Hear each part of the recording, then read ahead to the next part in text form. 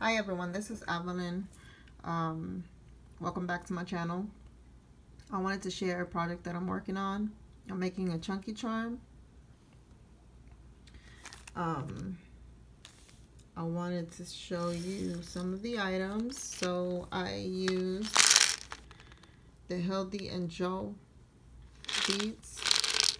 They sell them at Joann's.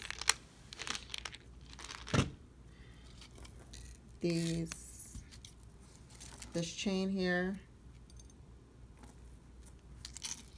it's bead landing, and I got this from Michaels.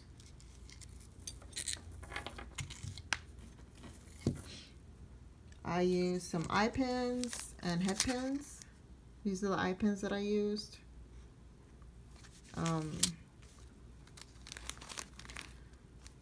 But I save any pieces that are left over. So for example, this was left over from the silver ones. Oops. So I wanted to use them up. And then I have some head pins here.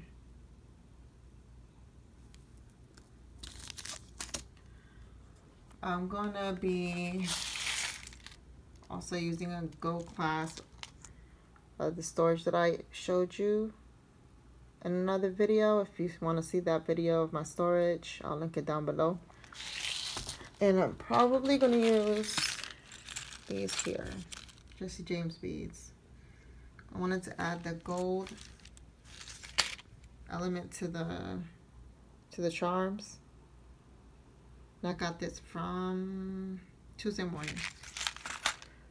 And then I also added, I forgot to say, I added these glass seed beads. Because the holes on the beads are too big. So I just did a loop on both ends. These are the ones that I had left over, the pieces of wire I had left over. And then with the head pins, this is the end piece. I added seed beads in between so they wouldn't fall. And then just did a loop on the other side. So I'm going to continue making these. And I'll be right back. Okay, so I think I'm going to also add these on the charms, on the chunky charm. I'm using one hand because right now I don't have another way to hold them. So probably just maybe add 2 of them onto. And then I'm going to add, this is going to be the clasp. I got this at Hobby Lobby a long time ago. A lot of my stuff here I got a while ago.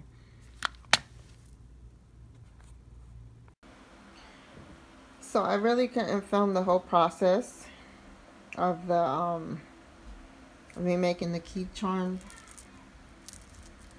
but I wanted to at least show you what it looks like.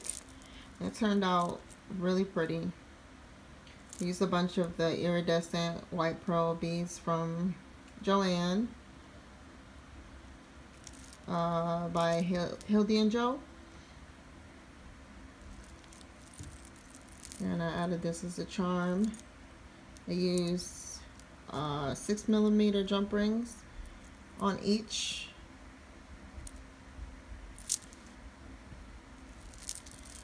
And it turned out, and then the chain that I used is 3 inches long.